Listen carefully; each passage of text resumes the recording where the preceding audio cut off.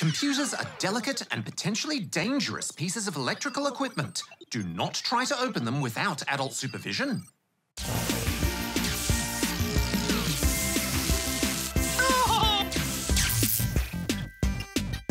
Oh, hello. Welcome to my computer lab.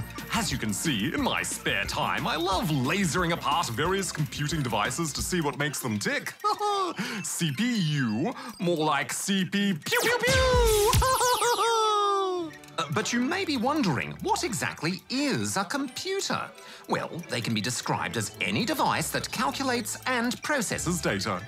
In fact, the word computer was first used in the mid-17th century to describe humans who were good at maths, or one who calculates.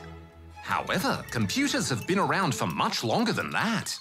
The Antikythera mechanism is the first mechanical computer that we know of, which was used over 2,000 years ago in ancient Greece to precisely calculate the movements of our sun and moon. But of course, modern electronic computers are likely what comes to mind when you hear the term.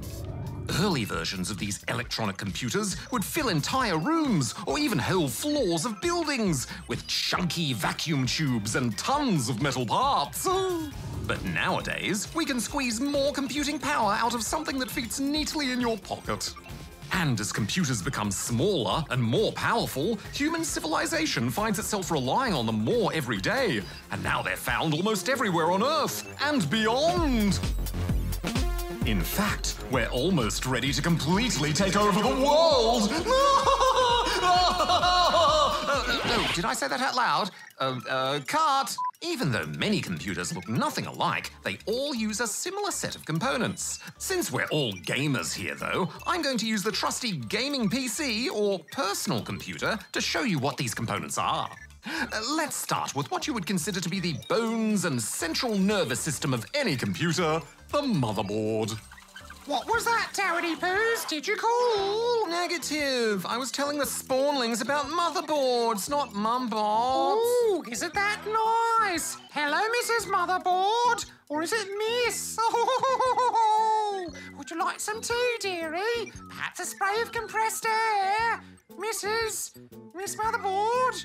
Oh, she's not very talkative, is she? Mumbot, you're embarrassing me. Get out of my room. Oh, dear. All right, then, my sweet little square root of pie. I'll get out of your way. It was nice meeting you, Miss Motherboard. Bye-bye. Now, where was I? Ah, yes. Motherboards are printed circuit boards that hold all the other computer parts in place and connect them together. You put your CPU here, your RAM here, graphics and other special cards here. Motherboards are also where you plug in everything from your keyboard and mouse to hard drives and the internet. And they distribute and regulate power to many parts from a power supply or battery. But a motherboard is far more than just a way to hold other parts. They're packed with literal information superhighways known as buses. These are much busier buses than the ones you may catch to school. These special connections carry billions of signals every second as they whiz around from part to part.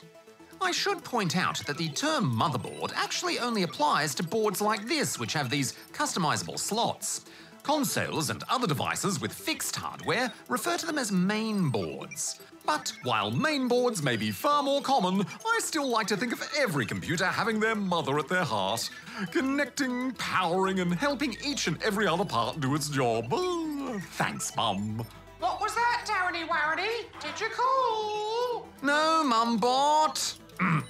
See you next time for a look at processors.